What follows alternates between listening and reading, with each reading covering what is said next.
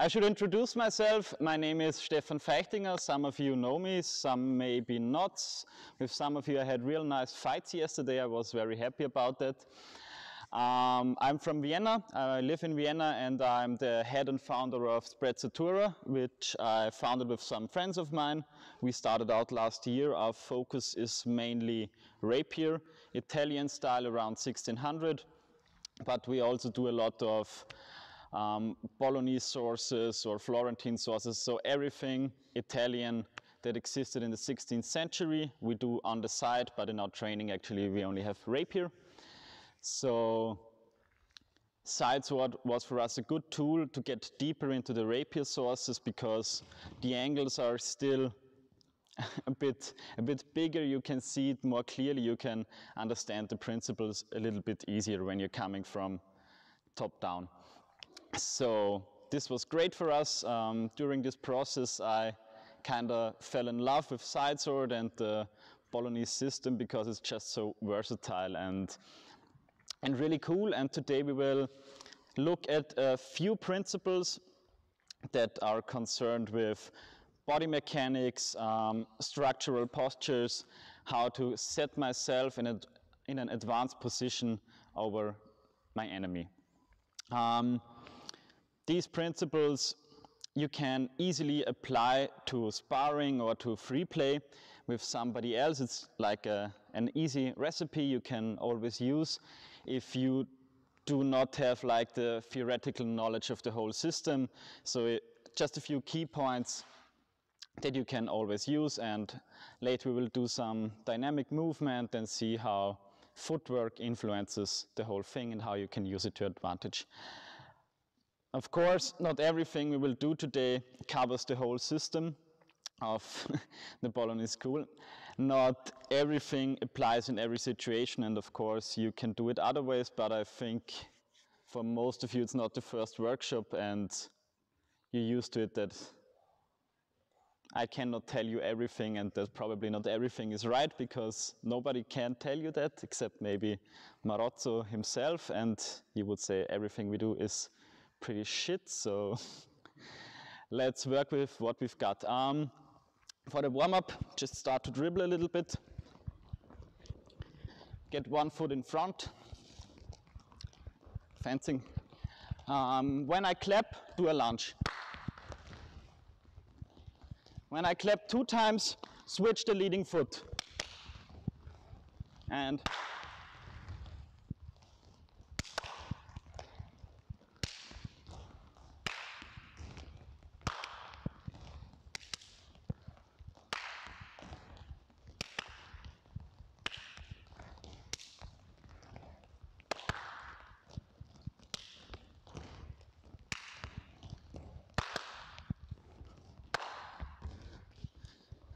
so now when I clap 2 times, do a lunge. When I clap 1 time, switch sides.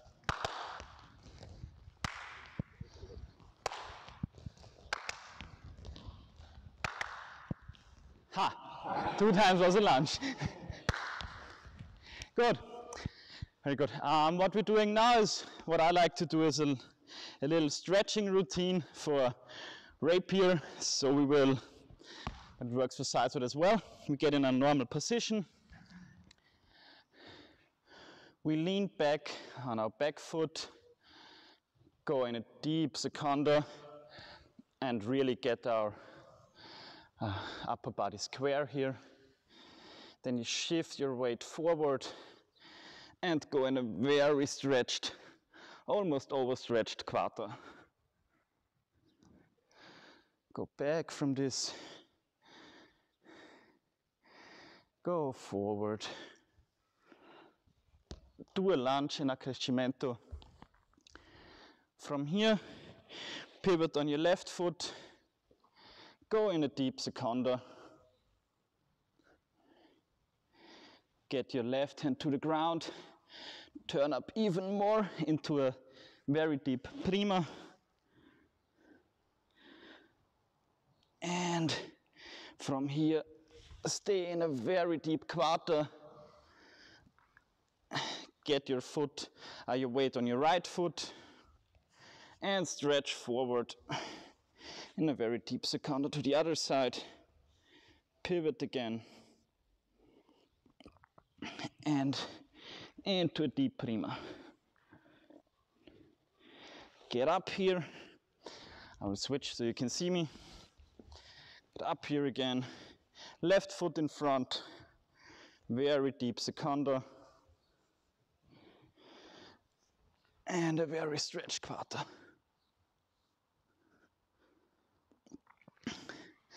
Back into deep seconder, foot back. So we will do a lot of only footwork for the beginning. So I think it's good with the warm-up because we will move anyways.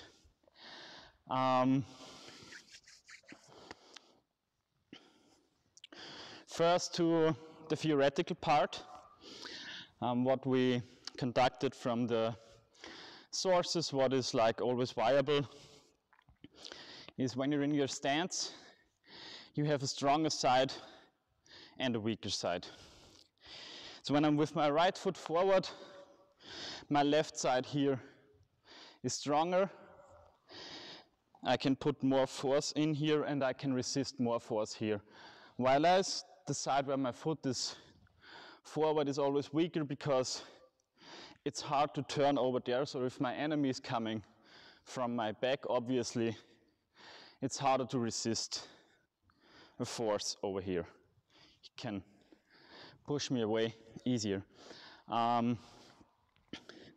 Just to see how this is working, I will take Stefan right now to show it. So Stefan will just stand in a nice guard with his right foot positioned forward, and I will try to press him first from the outside, then stepping a little bit further outside and press him so that he can really feel the pressure and so that he has like a comparison. I will then press from the inside and then with a circular step more from the inside, or I can really press his fist and try to disrupt his posture. So just feel in when you're forward with your right foot, how like an angular step with the front foot pivoted and the back foot pivoted influences your structure on either side. So get a partner, right foot forward, and try where you can apply more force, and always stay in nice Bolognese positions. So like taking a guardia di testa, for instance, see how good this is, a porta di ferro stretta, and your enemy is pushing wherever you have your fist. Let's round up again. As you maybe saw when you had your left foot forward, but still the right hand is your sword hand. It's pretty obvious here I can push a lot and do a lot. In Cinghiara Porta di Ferro it's always still great. As soon as I need to turn over there to press the enemy away, I lose my structure and become unstable. So the next thing we're gonna do is to look at the whole thing with a passing step. When I can have Stefan again. My enemy is now trying to push me on my weak side. So if I'm having my weak side here, and he's pushing me and he's coming forward, I'm doing a passing step, and now I have my strong side towards him, and I can control him better. So he's pushing, I switch to my strong side, and I have a structural advantage over him, especially when he is with the other foot forward, but we will come to this later. Then switch sides, take your right foot in front, he is pushing again this side, or when I'm with my left foot in front, and he's coming, yes. So your partner wants to roll over the side where your foot is in front. So if I have my left foot forward, he wants to push in here. You see, if I'm not changing, I'm getting weak, or a push from the inside, out here. If I'm not changing, it's stupid. if I'm changing, I can better turn over there. So see where your partner has his foot forward. If he has his right foot forward, I'm pushing to his outside, so he has to do the changing step. If he has his left foot forward, I will push him from the inside and forward. So from over this side. Good. See where your partner has his foot in front, right foot, turn over the right, left foot, push him over the left. First of all, something I also wanted to say to this is what I call freedoms of movement, oder im Deutschen Freiheitsgrade. That's just how I titled that for now, is when you're standing with your right foot in front, it's easy for you to get fast to the left and forward, or fast to the right and backward with a changing step. Of course, you can also get fast right and forward and left and backward, but you will have to do like a gathering step or something like this. But with the passes, you can easily, you have a great freedom of movement in this direction and a smaller degree of freedom of movement in this direction. So it's super nice to get over here and to get back here, but it's harder to cover the same distance in this area. Same counts for the left foot. If I'm having the left foot in front, I will take a cross here. It's easy for me to get fast over here and far, and in this direction, because I can do the passing step. Whereas if I want to move in this direction or in this direction, I have to do the simple steps. So keep this in mind, because we will need this a lot. For the next case, we will position ourselves with our partner with the same foot in front. So if my partner has his right foot in front, I'm also standing with my right foot, and I will just press him. Like this. Right. Now with opposite foot. So sorry. Mirrored. Mirrored, yes. If he has his left foot forward, I have my right foot forward. I'm having difficulties with left and right, also with east and west, so don't take it too seriously. If he's here, and I wanna, is everybody seeing well what we're doing here? And I wanna turn like we did before, towards his weak side. It's a bit stupid for me, or of course I can do it and it is done, but for the thing we want to show here is if I'm going with a passing step over here, he has a lot of time to change his feet and back and be in a way better position in a nicer tempo. So if we're having this, the mirrored feet, I do not want to go around his weak side, because it is also my weak side and I'm having only a small degree of freedom of movement over there. So this is not a nice step for me to get real good structure in there. Thing is, where I have like a good degree of movement, of freedom, where I can do a nice cut, is to go over here to destabilize him. You would say, okay, now bit paradox, because now I'm stepping to his strong side. Before we said step to his weak side. The point is, if I'm going over here and he is changing feet, then he has automatically his weak side offered to me, and then I can do another push. So I wanna provoke him here to change his feet, offering me his weak side, and then I can push farther in. Same on the other side. If we're having this feet in front, it's not so nice to step over here and push, so I will provoke with a passing step here, so he's changing his feet, and then I can turn farther to his left side.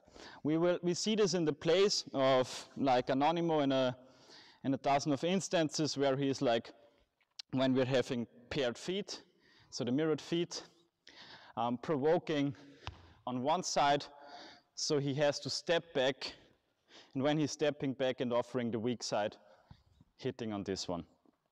So get your feet mirrored, attack your enemy on his strong side. He's smart if he's just stepping backwards. If he's just stepping backwards here, then I have again a structural advantage. So it's like a two-tempo action, like I have to think one step ahead. Good, everybody a new partner and try this. If there are any questions, anytime. So the partner should move backwards? Yeah, the partner should just move backwards with a passing step and to trying and to gain back the advantage. We will do that later on. I saw there was at a few points some confusion. Maybe it's also like a bit counterintuitive. That's why we will try the whole thing now with swords, so it should make more sense, or it is like easier to grasp. I will just take like a waster for now, and we'll take Stefan again. Now we will show it with, I am with the left foot in front, he is with the right foot in front. So if I'm pressing over here, I can only take a small step. But if I'm here and I'm pressing with a gathering step and get him to present his weak side, I can now attack easier or get over there. So what I still want is get my strong side to the strong side of the opponent, provoke him to get his weak side in, and get here an advantage. Of course, there is, if you can then directly attack or not, it's a big question of measure, how you start, what the actions are. But still, even if I'm not in measure here, then to attack, I really have him in a strong position, whereas he is in a weaker position, so he has to do something again. And if it is now pressing over there, then I can again go over here. So you can play this fourth and fourth and fourth, but if you really like in stretta di mezza spada here, and I'm trying pressing here the first, then I'm already in. So just play around a bit with that. Please wear masks and just press your opponent, get in a strong bind. Just to see how it works in the bind. We will not press forcefully, of course, but just to see how it is developing. Because here, then, I have absolute control over his sword. Switch feet how you want. Just experience it from either side, how you can get your opponent in a disadvantageous position. And then see what you can do from there on. So masks and swords, please. Something I maybe should have added, thank you for getting me to this, is of course when you're starting here and I do not have an advantage or something like this, and we just start here like nobody would start, and I'm going over here, he can use my tempo to just work into this.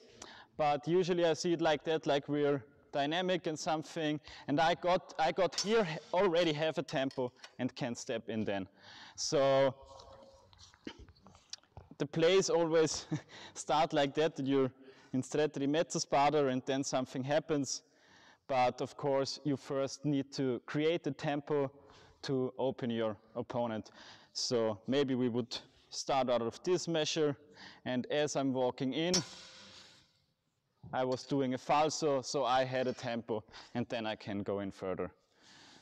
So, of course, you're not starting usually from a static position and just give the tempo to the opponent, but you gained yourself an advantage over his blade or over the time or over the distance beforehand. We will get into this, what you can do with the blade in a minute, but I would say let's take a short break because we're in the middle of the workshop, so everybody can grab something to drink, and then we look more what the blade is doing.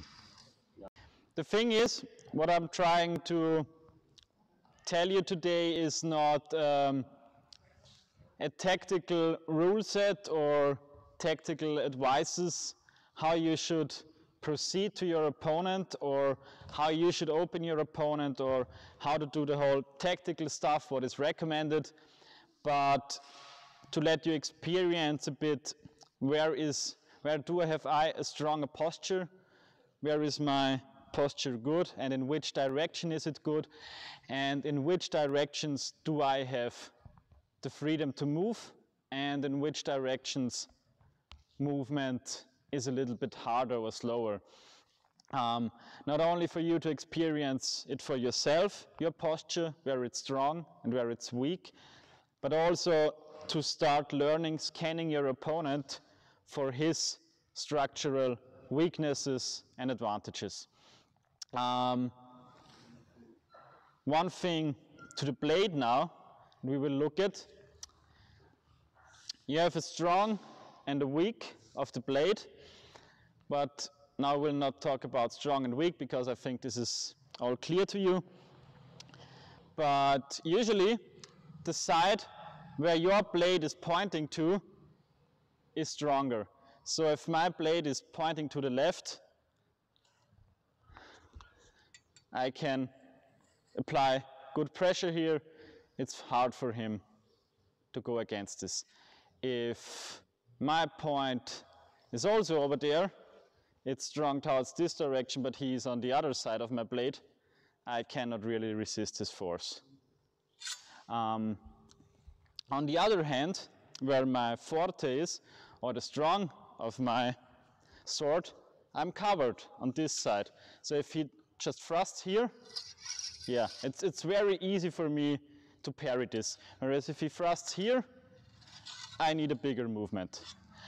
So in sidesword, we usually have a lot of positions that have the covered side on the other side like the strong side. So I'm covered on the outside, but I'm strong with my tip towards the inside. Same for Porta di Ferro. I'm covered on my inside, but I'm strong with my tip over there. When we will look at the rapier sources at the later ones, when the whole system is changing a bit, they say, nah, I want to have both on the same side. So I straighten my arm, I'm strong over there, I'm covered over there. So it's a bit easier to think. If somebody's in rapier over here, he's weak here and open here, strong here, and covered on the inside. But if I'm in sidesword, if I have these nice angled positions, I can think now, okay, so Stefan is giving me a coda longa, perfect, with the right foot in front. So he is strong with his blade on the inside. He is strong with his body structure on the inside, as we experienced before. But he is only covered on the outside. So he has two strong points on the inside, one strong point on the outside. If I'm going in and I say I'm in a distance where I can hit directly, I'm going over the outside if I have the advantage. Yeah, so we can play around with this now and say, if he's two times strong on the inside, one time strong on the outside, it's not a good idea to attack here directly somewhere towards his inside because he has more possibilities. What I can do is to say, for instance, I will feint the thrust here. He will get his point over there. So he is now strong on this side, covered on this side, but still weak here. So he has two strong points on this side. I was using the tempo to cut around and have created myself an opening. What I want now is that you take your partner. He's taking whatever position with the left foot in front, with the right foot in front, and you will look at him and say, okay, covered, strong from the feet, but weak from the blade on the inside. Good, so I would say, he's strong with the blade over here, but uncovered, and from the feet in a bad position, so I could now like feint the thrust here and go in over here. So now I have like the structural advantage. It's hard for him to parry this second hit, whereas if he's in this position and I would feint here, it's easy for him to just press it out with his sword, to get it out of the way. And if I'm going over here, it's a bit shit because he's still covered on this side and he has a structural advantage of the feet over there. So now let's take a partner. He is keeping the guard. You can take some time, see, okay, where is the opening? He has his right shoulder in front. That's a good target. He has his right foot in front. This is good. He's structurally weak over here and he cannot move so fast. He has his tip over there. This is good because I can apply pressure on his blade easier. And just try and see what you can do. It's a bit freer now. If you say, I want to go in directly with the first hit, try it. Will usually not work, but try to provoke him somehow. And if you just count away your options, you want to provoke him on this side, open him there and attack him on the other side, or whatever. So you can of course also say, I want to step, like we had it before, over there. I don't want to make a feint, I want to make a falso and control his blade with it, and then go in here. So be a little bit creative and see how you can use your posture over the other one. You can talk with your opponent and say, please do not now defend or something, just let me do one action. I say, okay, let me do one action, I go over here, and then I will check my posture again and see if I'm still advantageous after my action. Then you can analyze it together and say, okay, this is now good. I'm feeling weak in this position. I cannot parry you other than this. And yeah, have fun with it. Everybody take a new partner and try this. I saw a lot of interesting actions and you're getting really creative with it. So this is fine and a lot of fun, but I see sometimes it gets wind up, then we're taking 2 steps, 3 steps, your opponent is maybe coming in, and I cannot really, no matter what I'm doing, get in a better position because it's already so close. I'm always in the nach. Yeah, I'm just not happy with how I got there, what I did there. It's not to my advantage anymore. So I just want to do a reset, and we can do this pretty easily with just take a big falso, go into guardia alta. We said before, right foot forward. First of all, the wide positions, the low positions, these are also very defensive, very stable, very good. The high guards are very offensive, and if you're having like a narrow stance, are very unstable. So you're weak to every side if you have your feet like this. So no matter where pressure is coming from, you are in every direction weak. You cannot really apply force, but the great thing is you can move in every direction. You have all the freedom of the world to go here, to go here, to go here, to every side, wherever you want. So there is something which I cannot really translate into English. I borrowed the word from snowboard instruction. It's called Hochentlaster. So take the weight away after you're going upwards. This is something I just want to get in there to do the reset then. And this is when I'm in a low guard and I'm doing a falso in guardia alta and go back, I swing my sword up, and as I'm going from the deep position in a high position, the moment my movement stops on top, I'm almost like lifted from the ground and floating around, and I'm weightless. So you don't really have your weight positioned on either foot, and so you're totally free to go with either foot in either direction. So just want you now to experience this a little bit. So without a partner, we will just try start in a low guard or in a narrow guard, as in a strette or a larga. Just make a falso and get up. So make the falso and get again in a low guard. You're super weak up here, but super free. Then change sides, go wherever you want to go. Now you're strong and defensive again. So take this. Feel how you lift yourself up and get the freedom to move in either direction. You can take a step back. You can take it forward to the other side. Your sword is pulling you up into the air.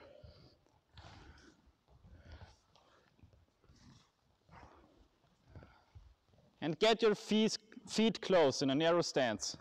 You can do this from either side.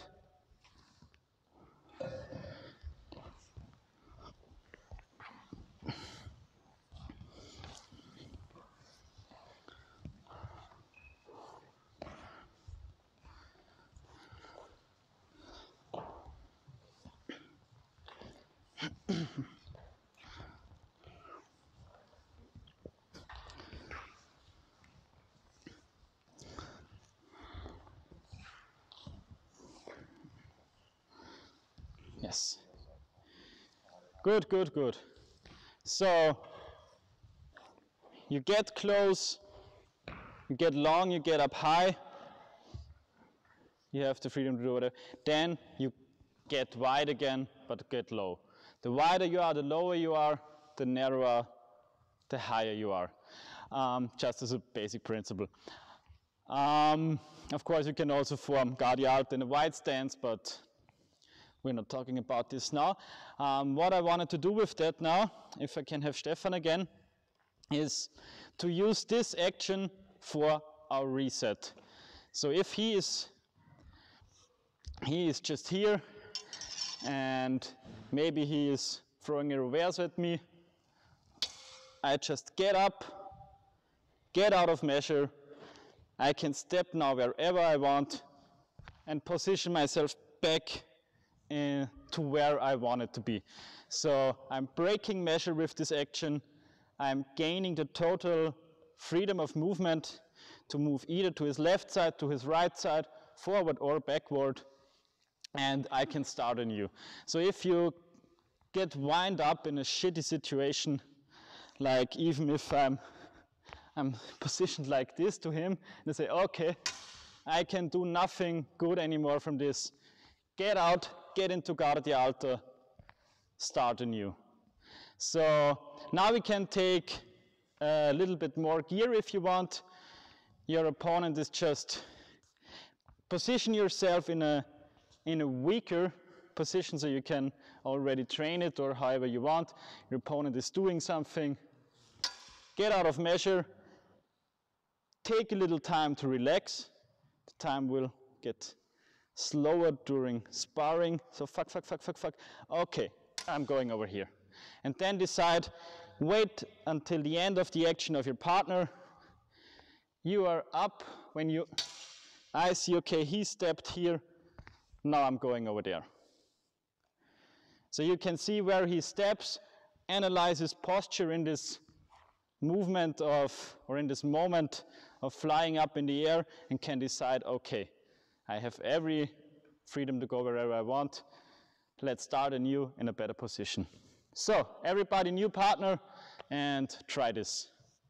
Really give your partner the time to analyze you, to experience that, and then come back to it.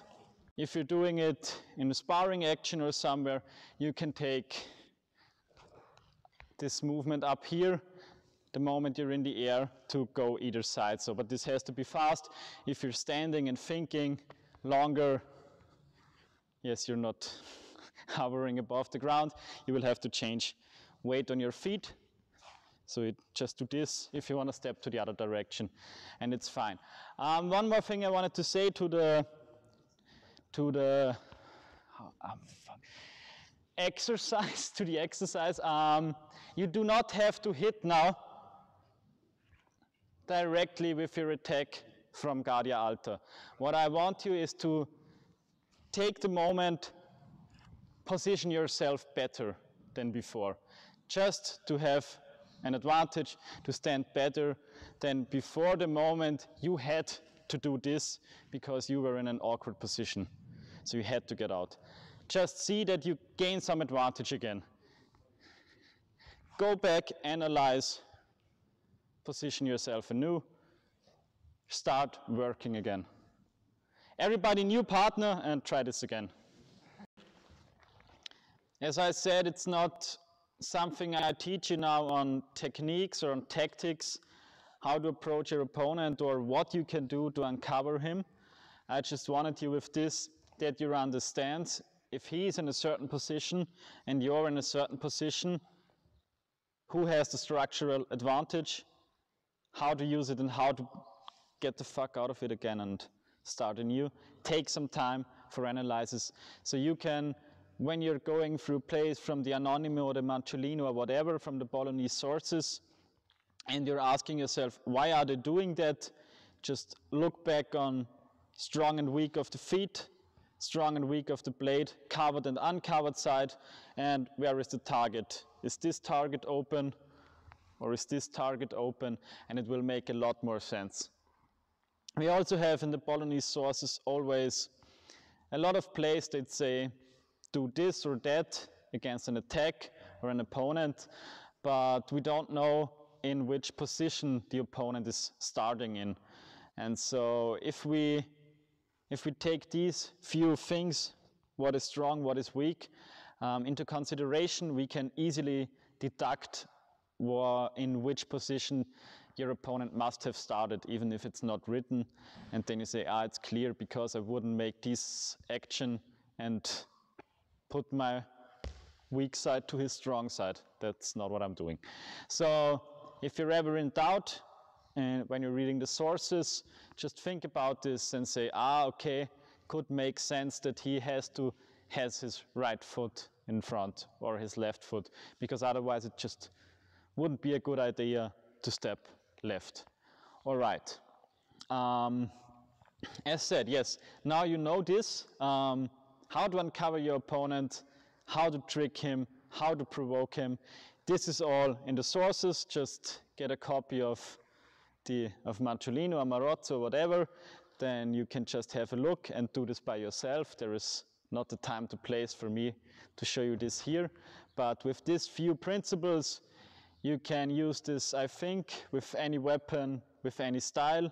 If you have it in mind, a lot of it is just mechanical basics. So if you get it into your system, you can work with it, I think, and you can profit of it if you train it.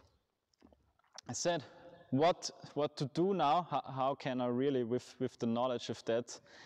The books give you 1,000 ways. Not everything works with every opponent, and as I like to say in a food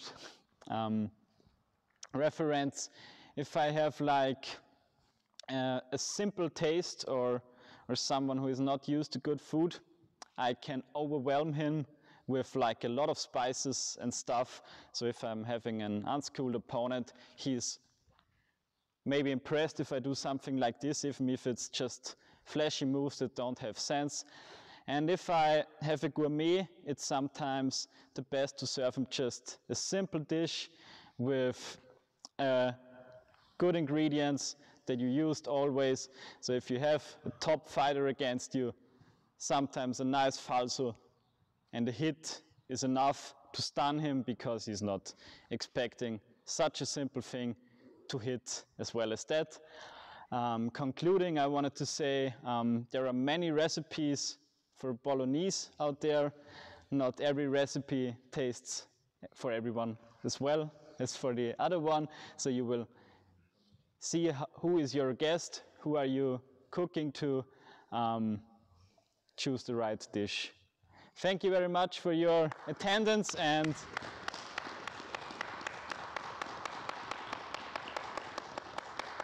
if you have any questions, I will still be over there a bit to chat, because I want to have money for my summer holidays. I have t-shirts for sale if you want with Marozzo, and also our rapier script where the basic rapier tactics for our beginners workshop are written down. So have a nice day.